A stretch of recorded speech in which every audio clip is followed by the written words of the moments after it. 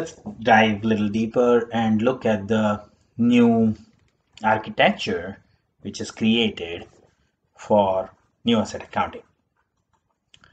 So as part of ECC, from the backend perspective or the data storage perspective, there were multiple tables which were created. Like you had tables where you had actual data, planning data, header data, line item data. All that data is different. But after introduction of S4, all of this comes into two tables. So header data is still available in BKPF, and all the line item data comes in ACDoc A.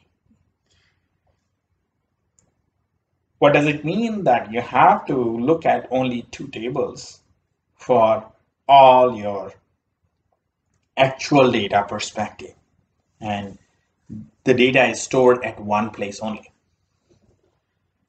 There are tables which are there still, which are for different purposes, which are still created. Like, okay, you have 3 more tables which are there. So if you go into the details, if you see here, the A and EK was a header table for asset accounting perspective, but that data is now part of BKPF. And the data from all other tables like ANEP, ANEK, and others are stored in ACDoc A. Many people have the same confusion that, okay, if you are changing all of this, how will my custom programs will work? If I have any custom programs, or if I have some other activities which are which needs to be done from table perspective, a retrieval or reporting or something like that, how will I do that? So to achieve that, SAP has kept all those tables, I wouldn't say all, but most of those tables in a view, compatibility views, so that you can have that you can still retrieve the data from those views. So those views are sitting on top of ACDoc A, so that you can access the data through those views. So your custom programs can still work. If you are using classical asset accounting today, and if you're using SAP and classic asset accounting in ACC, when you are doing the migration from ECC into S4HANA, it mostly transforms automatically into new asset accounting. There are certain transactions, mandatory steps you will have to follow. If you follow those steps, then your asset accounting will automatically get converted into new asset accounting. There are ways which you can achieve it by doing those activities. Now, the statistical data which is needed from tax perspective or some other reasons from for the organization is stored in a separate table, which is FAAT_doc_IT. So statistical data is not part of ACDoc A. It is stored separately. Earlier, the data was like, okay, actual data as well as statistical data were stored in multiple tables, and they were defined in a different way, header and line item details perspective. Now actuals data is separated from statistical data.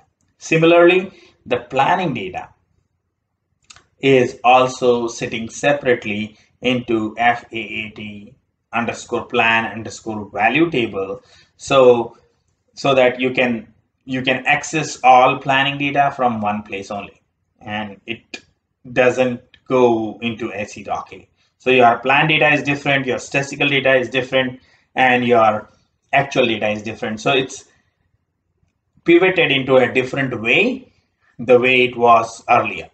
So from financial reporting perspective or GL account integration perspective, all actuals are coming together and no redundancy. There are certain controlling tables also which are being used currently, and like COBK not changing, COEP, half of that is staying in COEP, but some of that is going into AC DOCA, like because AC DOCA is also management accounting, so there are certain things which are like cost center and things like that are going into AC DOCA. COSP and COSS, those were the two previous tables which are completely going into AC docking. From transaction type perspective, and we will touch on this one, we will discuss in detail about transaction type later on, but that table is also converted into a cluster view.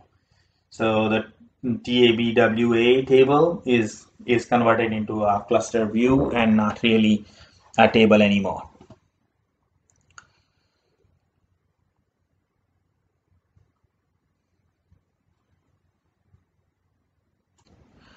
One more change from statistical data perspective is that in asset accounting, classical asset accounting, you may have one depreciation area in a foreign currency that posts periodically to the general ledger. If you say, like in customizing, you can go and define the depreciation area, and you can select that, okay, the option that this post holdings and depreciation periodically. But in new asset accounting, you can no longer do that. And foreign currency depreciation areas are statistical postings only. And they don't post to general ledger at all. So all the data which is related to foreign currency depreciation areas is managed in statistical area, and it's all considered as statistical data and doesn't go into AC Doc A, rather stored into statistical data table.